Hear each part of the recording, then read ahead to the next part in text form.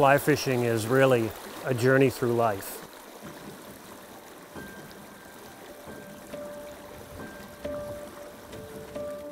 What you find is that the longer you fly fish, the more your senses become aware of what's around you. You start to pay attention to the little details. And then you realize that it's not about getting to be a better fly fisherman. It's about being a better human and a better person.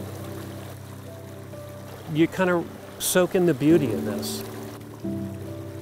If that doesn't impact you, you need to spend more time fishing. What I like about guides in the state of Maine is that it doesn't feel like we're all in competition with one another. We're out here for pretty much the same reason. We love the outdoors. Conservation is important. Water quality is important. We're trying to send messages that this is a great recreation. Families can do it, single people can do it, girlfriends can do it, guy friends can do it, kids can do it, everybody can do this. That's what makes it enjoyable. Yeah, why is that important for families to do together? Well, right, it's time away from a screen. I mean, you're here, smelling, talking, interacting. Oh, Dad caught a fish. Mom caught a bigger fish. It's great. You can't beat it.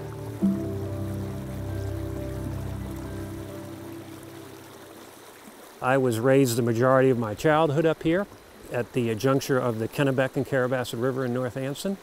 I enjoyed my childhood there. It was great growing up on the river, and I built on that to become a Maine guide.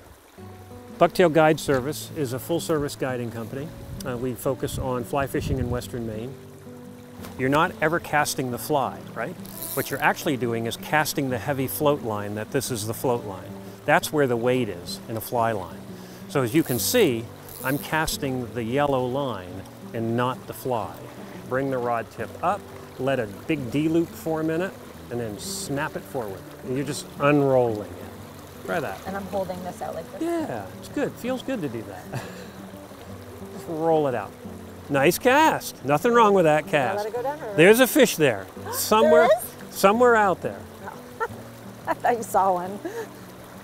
We have a lot of independent guides, which started in the late 1800s with the first Maine guide was a woman, Fly Rod Crosby. That's cool. And that was her name, Fly Rod Crosby? Yeah, that was her nickname. And she, that first year, there were 1,700 guides that signed up to be in the program. And so that's when the legacy started. Guys, a lot of time, are performance driven, where they want to catch fish, they want to catch fish.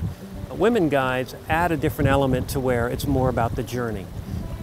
There are some, I've caught some great fish with some women guides, but it's a little different message, and I really enjoy that. And I try to mimic that journey approach in my own guiding, because it's really all about this. It's not about catching. That's enjoyable, that's icing on the cake, but it's really about getting out. So fly fishing can happen with a lot of different types of flies. So these are streamer flies, and these imitate bait fish. As you can see, they have marabou feathers, fluffy. That's a lot of action in the water. Some of them have beaded heads that will sink them to the bottom, but they're all made to attract fish when they're searching for other species of minnows, sculpins, smaller trout, bait fish of some sort. The fly fishing community has really adopted the catch and release policy, which involves barbless hooks. And the idea is that the trout populations, have been decimated in the past by overfishing, by, frankly, the wood industry, floating logs in the river, which is a great heritage of Maine, but it decimated a population.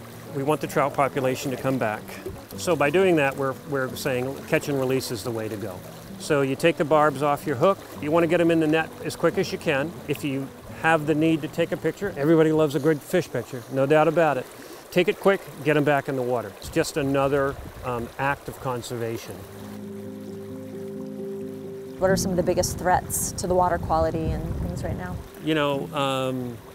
Frankly, water pollution, that's the obvious answer. mills that are located on rivers, people that even own property inside a suburban area that think that you know, getting rid of their car soap and dumping it into a storm drain, it can wind up in a body of water. We have to be aware that our impact on water quality can be negative. It is getting positive though. The Androscoggin in areas have been much cleaner. The Kennebec is much cleaner. But we have to keep going. You know, frankly, even within the fly fishing community, the monofilament that you have, you might not think dropping that in the water is a big deal, but it is a big deal because microplastics and how much they're polluting. And you know, you can walk along and see gnarly messes of the stuff. So, but they are coming up with really cool gadgets that are trash collectors, which I love. So there's no reason for a person to snip a piece and forget about it. There are ways to collect that. If you don't have it, stick it in your pocket. So I think that probably feeds back into why it's important to have kids involved in this, and because it feeds into how they view nature, care for nature, and understand their impacts from a younger age. Right. We have to educate the youth. Without that appreciation, they're going to make the mistakes that we made. Did you find during COVID, when people had to naturally be outside more, truly, I mean, you're socially distanced fully, right, did that bring in new crops of people that? It did, and the interface between nature and human wasn't ready for that big influx of people. It taxed the environment, it taxed nature. Now it starts to be people that are out there that thought they'd like it have maybe left for whatever reason. There are some people that have stayed, which is really important, right? We have a new crop of campers and hikers and fishermen and you name it. They're all out there. And you know, that's important. But I don't think nature was quite ready for the amount of people that came out. But it like nature does, it reacted well to it. Nature finds a way. Nature finds a way.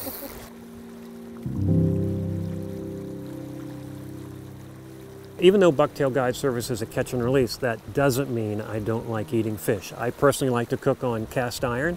I like a breaded trout with cornmeal with a little bit of sauteed in butter.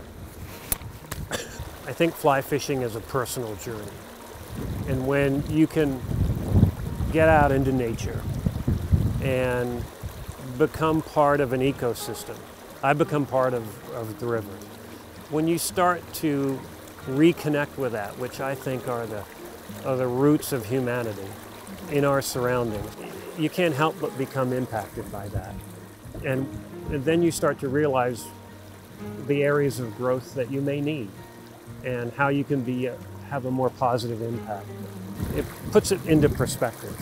And I would strongly recommend, give it a try, right? Give it a try.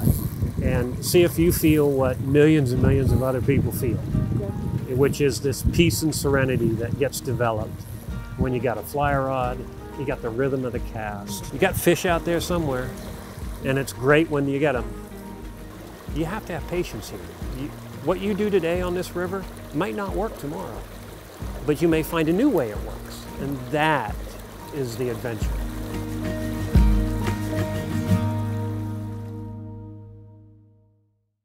At Native Maine, local is really all that matters to us. We source local where we can, and we take care of our local customers, whether it's restaurants, schools, or anything in between. So as far as like what we get from Native Maine, we love hyperlocal. We're so fortunate to have the best produce seasonally. Any local amber dark maple syrup, we're going to use that as any sort of sweetener. We also use Pineland Farms corn for our elote currently. We're a local business with local people, through local restaurants and into the local bellies of all of our constituents in the state of Maine.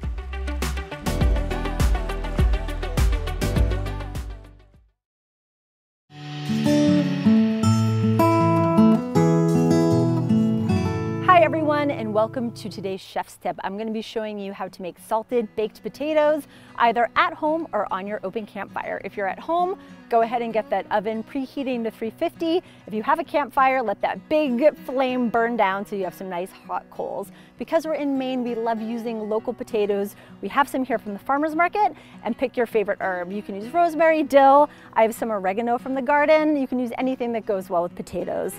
Cut tin foil, one piece this big for as many potatoes as you have. So what we're going to do is take our potato, do a couple steam holes, Nestle that right in the tin foil. Take a generous dose of sea salt, sprinkle that on there with a couple sprigs of whatever herb you choose to use. Get it in there nice and tight. If you're at home, put these in the oven. It's going to take about an hour to cook. In the campfire, you're looking at about 90 minutes. Don't forget, on the campfire, it's going to be hot, so don't reach in there with your hands. Find a big stick, or if you have tongs, but it's going to take 90 minutes and maybe even up to 2 hours. So now we're going to go ahead and throw these in the fire. So we're going to play a little game of cornhole here on the campfire. Our embers are perfect. We're going to go and place that in there. Again, that's going to be about 90 minutes. And then you have some perfectly seasoned potatoes. You can find all of our chef's tip at platethestate.com. We're getting there to sunnier days, being with the ones we love, and now with those you've missed. This is you remastering the art of life. And while you're getting back at it, we'll be here to help you master the art of money. Norway Savings. Live your life in color. This week's Pantry Tip is brought to you by Norway Savings Bank. Hi everybody, welcome to today's Pantry Tip. We're going to talk about cleaning and seasoning cast iron pans and the myths around that. When I clean my cast iron pan, I like to use hot, soapy water, clean out any debris with like a scrubby, and then to season it, what I like to do is heat it up. Here at the campfire, I've had this pan on the hot coals for about, I don't know, 2 or 3 minutes just to get it nice and warm. If you're at home, you can just put it on a medium to low flame. I'm gonna take a little bit of canola oil and then a good pinch of kosher salt, okay? Put that right in the pan. And then I'm gonna get it back on the heat. I wanna use a rag that I don't particularly love, and I'm just gonna start scrubbing that pan, okay? Now the kosher salt is going to kind of act as an abrasive to clean up any food particles or any cracks in the pan, all right? And that's gonna make this nice and super smooth. Once you work this around for about, let's say, a minute or so, take the pan, we're gonna leave it off the heat so it's cold, and then we're gonna just kind of wipe it all out.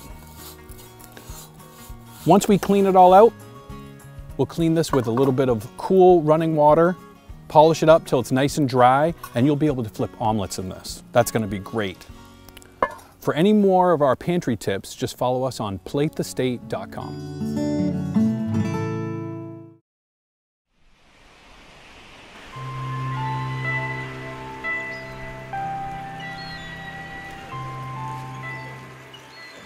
Oh, the atmosphere here is exciting. It's pretty cool. You won't find this selection anywhere else. Say 4 pounds. By far, we are the place that you want to go to buy the highest quality seafood that you can get. 90-some% of the restaurants in this neck of the woods use harbor fishing for good reason. Quality's never a question when you walk through the door here. You're always going to find it.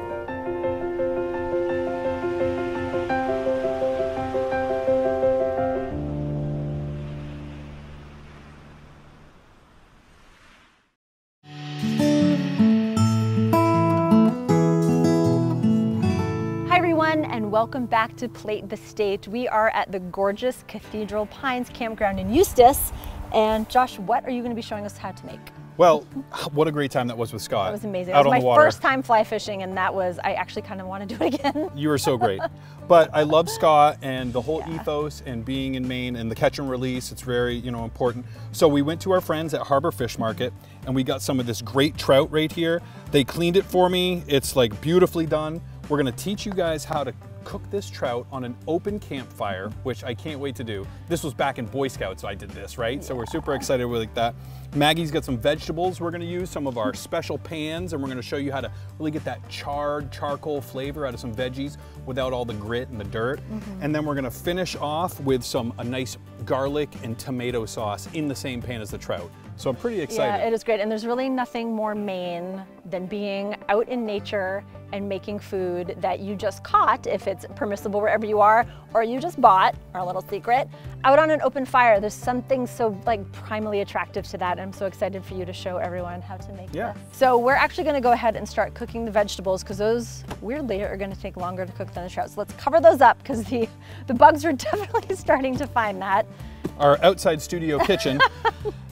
What we're gonna be cooking here is so easy to make, and you can also do this on your home charcoal grill at home. Perfect. Right? So what you have here, Maggie, is a little bit of kale, right? Now, I've stripped off most of the kale, but why don't you go ahead and take this knife and you can show the guests how to take the rib right out. So we're just gonna take this big tough part right out. Yep, perfect. While she's doing that, I have some great baby broccoli. We get everything here at the farmer's market. It's a perfect, season right now. The broccoli, once we get it, we're just gonna pull the little florets off, okay? So that's what we want.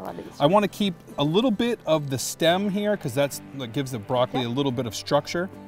Oh, that's perfect. Yep. Okay, so we have that done. Now, go ahead and take our olive oil. See, there's no excuse. It's not just beans and franks when you're camping. No. You can make a healthy gourmet meal. Season it up with a nice good amount of olive oil there. I'm gonna put some kosher salt, same with the kale. Nice. A little bit of kosher salt, give us some twists of that cracked pepper on there. I get to use the fancy, oh, I thought he was gonna let me use it. Of course you can. You've had this, what, for 30 years since you became a chef? It's been a while. Yeah. There you go, give that a couple cracks in there. Perfect. Always season your vegetables, always. Right? Okay. Mother Nature does a great job at growing it. The farmers do the rest. All we have to do is season it. A little salt and pepper. Yep, okay. Perfect. Wonderful. Okay. And so hopefully at this point, your fire has been raging and then it's calmed down a little bit. And we also have baked potatoes on there, which you saw me doing in our chef's tip. All right. Beautiful fire. Good job. So you'll know when the fire is ready, Maggie, when you can put your hand over the top and you can definitely feel the heat. It's like when you open an oven, right? You can feel the heat coming out of an oven. What I have here is just a steel pan, and I drilled some holes in it, just like if you have a carbon bit on a drill, I'm sure everybody knows somebody that has a drill that can drill some holes. We're in Maine, right? So I have these steel pans just on the fire here. Go ahead and take the kale, and I'm gonna take the broccoli, and we're just gonna kind of, you can hear that sizzle, nice right? Sizzle, I was gonna say that. Okay, you can hear that sizzle on there. So outside of the potatoes, this is a meal that you can have put together pretty quickly, and it takes so long to set up your tent. Right. And you're gonna be hungry after, so. And the best part of this is these pans, if we wanted to do this method, this will work right on your grill, right? You wouldn't want to do it inside because the oil will go into the burner and that might catch fire, but on an open fire grill like this, that's okay. I love it. All right. Okay, so while this is cooking, we can go prepare the trout, right? Absolutely. Okay. So, yep. So you just want to give it a couple stirs just to make sure everything's cooking. Okay. And like you said, let's leave this and we're going to have that charcoal flavor really come up. I love that. Right? All right, let's go with that fish fry. I'm starving. So now we are getting ready to prepare the trout for the campfire. Go ahead and follow us on Instagram @PlateTheState, and please share any of your open campfire cooking pictures that you have. We love seeing what you do. Inspires us just as much. Absolutely. So Josh, what are we doing? So the veggies are going, right? Awesome job on those. They're cooking up. So we got the great trout here, okay? From Harbor Fish Market. Harbor Fish Market, they gave us some of the best trout. So good. So what I like to do is, in this method you can do with a lot of different seafood. Sometimes people would add buttermilk to this before they dredge it in their dry mix. I like using just a little bit of whole milk, and then I like using sour cream. It makes it a little bit thicker, right, than just the buttermilk, okay? And the okra sour cream really has that nice tang to it. Okay? And don't worry, we're not talking about proportions right now. On our website, platethestate.com, we have all of the recipes with more fleshed out instructions. This is just for you to watch along and enjoy at home.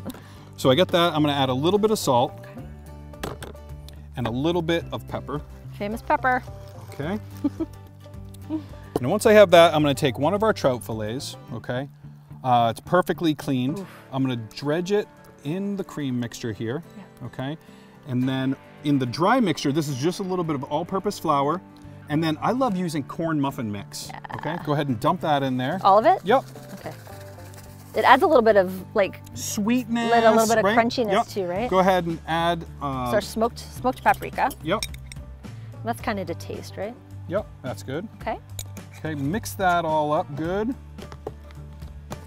Right. While she's mixing that, after you just want to like let a little bit of the liquid drip off, okay? And we're gonna dredge it in the flour mixture. Okay. Okay, all through. Now, you have nice and dry hands, so I'm gonna get this all up in there. Shake it off and lay it in there, just like that. I'm gonna do one more so you can see. So you left the head on this? Yeah, I left that. Okay. You don't have to, you can take it off. But we're camping, it's Maine, right? I'm trying to do my best by Scott to show him everything. Okay, so we're gonna put that in there. You can scare the kids. Chase them around the campfire.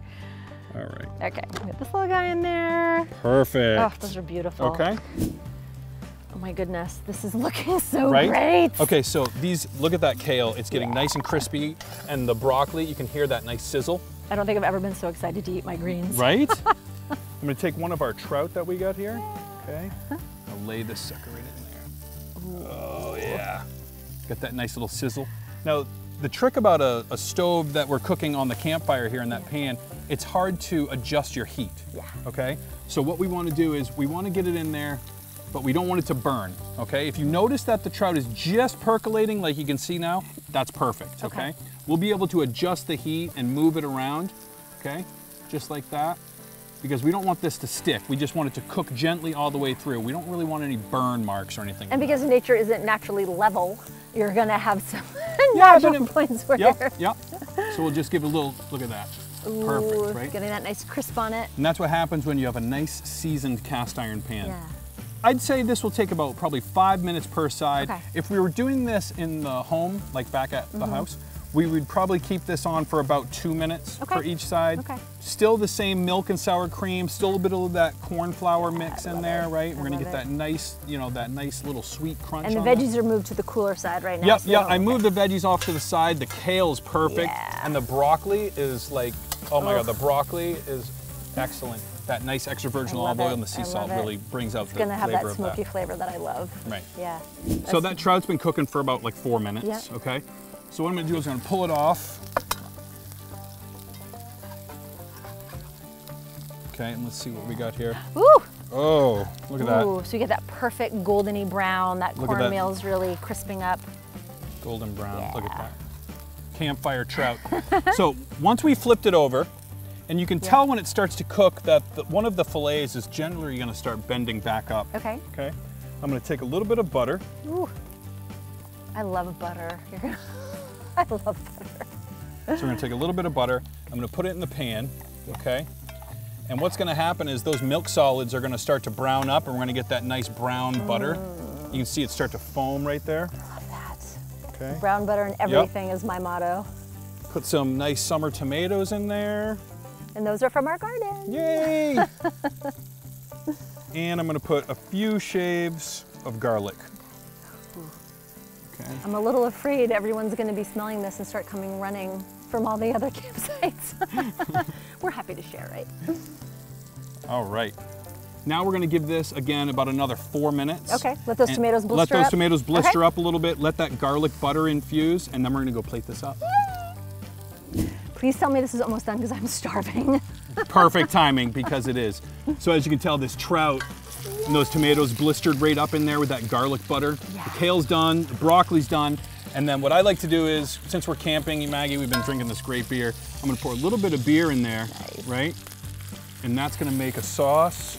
Ooh. Oh. And that's the Maine beer company that you like, right? Yeah.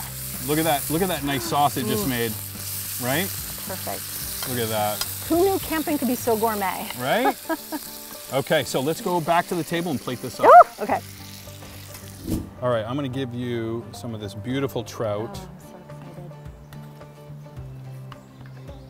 excited. Ooh, so we're having the trout, the kale, the baby broccoli, and then the salted campfire potatoes. Those are your potatoes. I know, I can't wait to try them. Right?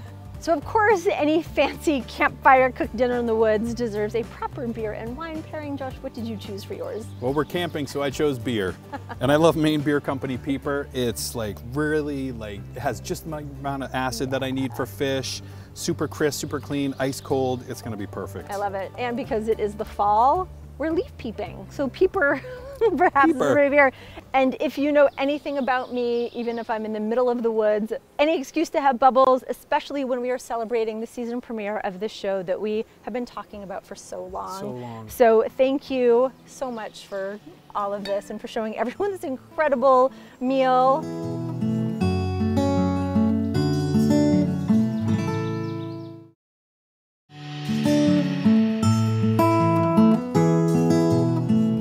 Welcome to today's leftover tip. We had a great day yesterday cooking that beautiful trout from Harbor Fish. We made the baked potatoes, the broccoli, all that. It was a great time. But it's very important to me about sustainability, stretching the dollar. I want to show everybody what you can do to utilize the meals that you had even for the next day and beyond. So what we have is a little bit of Maggie's baked potatoes, and I just tasted one, and that fire really gave them a really great smoky flavor. We have a little bit of trout left, so I'm going to put that trout right into our potatoes. There's a little bit of celery and onions just diced up. There's some eggs from our farm. I say our farm, it's more of like a boutique farm. We have about 5 chickens, but they lay the best eggs. So I'm gonna add a little bit of our hard-boiled eggs in there. Some dill pickles. A little bit of local mustard. Nice spoonful of mayonnaise. And a squeeze of lemon. Not the whole. All right, we're gonna give this a nice mix here. And this cast iron trout potato salad is gonna be the best thing I can have because we have a bunch of people coming to camping with us right now. So I'm gonna put this in a dish right here.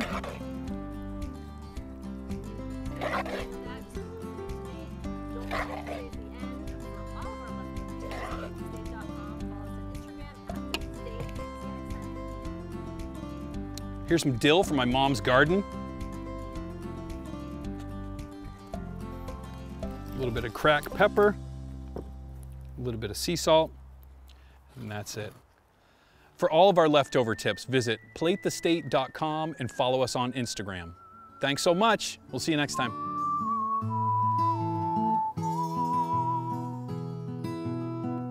Hello, sunshine, won't you come in? It's been so long since I've seen that smile.